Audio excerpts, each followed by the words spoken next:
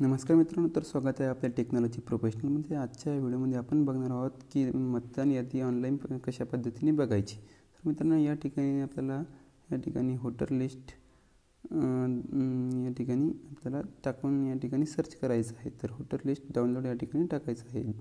Download या ठिकाणी ज्या राज्याचे आपल्याला बघायचे आहे ते राज्याचं नावसुद्धा आपण समोरून या ठिकाणी सर्चमध्ये टाकायचं आहे। तर आपल्याला महाराष्ट्राची बघायची आहे, त्यामुळे मी महाराष्ट्र या ठिकाणी टाकत आहे। तर या ठिकाणी महाराष्ट्र टाकल्यानंतर या ठिकाणी थोडं PDF role part wise chief electoral officer Maharashtra या ठिकाणी टाकून हे आपल्याला या ठिकाणी यादी या ठिकाणी डाउनलोड करता येतात। तर मित्रांनो, या ठिकाणी आपल्याला आपलं डिस्ट्रिक्ट सिलेक्ट करायचं आहे। जी डिस्ट्रिक्ट या ठिकाणी ज्या जिल्ह्याचे आपण असेल त्या जिल्हा या ठिकाणी आपल्याला सिलेक्ट करायचं आहे। त्यानंतर या ठिकाणी आपल्याला असेंब्ली या ठिकाणी सिलेक्ट करायची आहे। जी आपली असेंब्ली असेल ते या ठिकाणी सिलेक्ट करून या ठिकाणी आपल्याला ग्रामपंचायत निवडायची आहे। तर प्रत्येक ग्रामपंचायतीचे काही ग्रामपंचायतीचे 2 याद्या असे आहे, काही ग्रामपंचायतीचे 1 आहे। लोकसंख्येनुसार हे याद्या पडलेलं आहे। तर मित्रांनो, लोकसंख्येनुसार पार्ट के या ठिकाणी केलेलं आहे। तर काही गावांचे 2-2, काही गावाचे 3, तर काही गावाचे 1च असं या ठिकाणी पार्ट केलेलं आहे।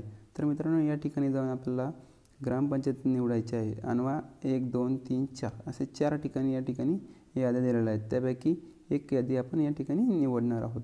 तर ही या ठिकाणी घेतल्यानंतर या ठिकाणी आपल्याला या साईटचा कॅप्चा या ठिकाणी टाकायचा आहे।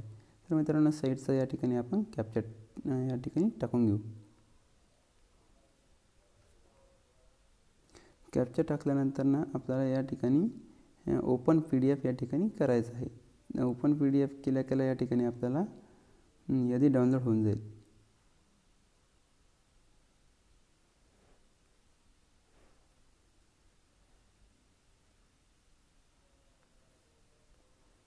बघा मित्रांनो, या ठिकाणी मी पहिल्याने एक यादी डाउनलोड केली होती आणि ही या ठिकाणी रिप्लेस म्हणत आहे। तर या ठिकाणी यादी डाउनलोड झाल्यानंतर या ठिकाणी प्रत्येक गावाचा पहिले सुरुवातीस नकाशा दिलेला असतो आणि त्या ठिकाणी आपल्याला गावातील लोकसंख्येनुसार याद्या या ठिकाणी दिलेल्या असतात।